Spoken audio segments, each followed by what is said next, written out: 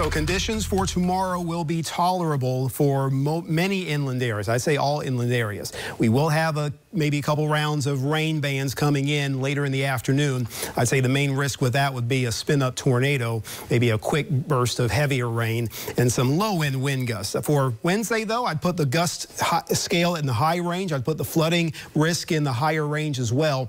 I'd keep tornado in the low range. I'm not saying gusts will be extreme. The definition of extreme winds would be 115 miles per hour. That's going to be harder to achieve in a broader sense. But many areas can certainly encounter times of steady tropical storm force winds. That would be between 39 and 73 miles per hour, especially closer to where the eye of the storm is and to the east of that.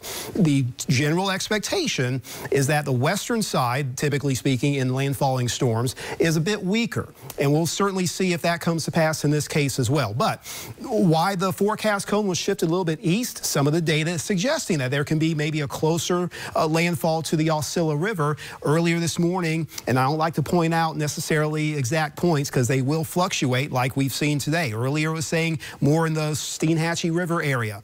They do go back and forth, and I think over the next 12 to 24 hours we'll see a more defined spot, or a zone anyway, in the eastern Big Bend. So any little difference, 10, 15, 20 miles, can make a big difference depending on where your neighborhood is, especially if you are from Highway 319 to the east. So here's our typical forecast and focus. One of those rain bands set to kind of lift in well in advance of the system, so it's not going to come in during the day tomorrow, but we can see some residual rain passing through. Winds will be from the east, not incredibly strong, but they will start to increase, especially as we head into the nighttime hours and through the morning. Forecast and focus also pegs the Idalia River area, Taylor County. That's going to be a prime area of concern for me, Taylor and to the east, for the storm's direct effects, while north into the inland areas, it will start to diminish, but we will still have times of heavy rain, and that's going to be leading into the flooding risk and even some gusty winds that occur there. Let's put some numbers. These are forecast numbers of wind gusts,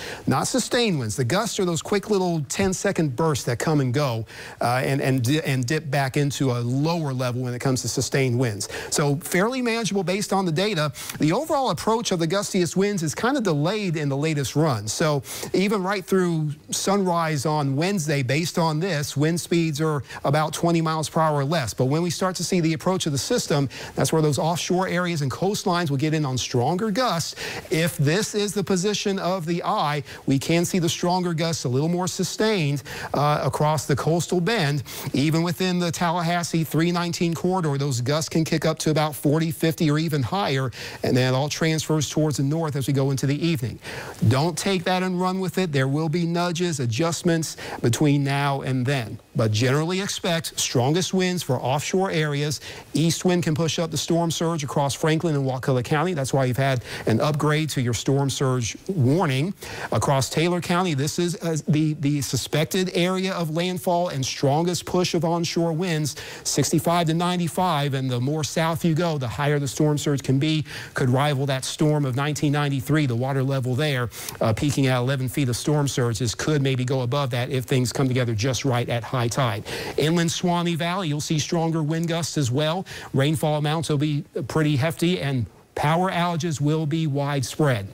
Scattered to numerous in the south central Georgia region and across the central portions, including the capital region.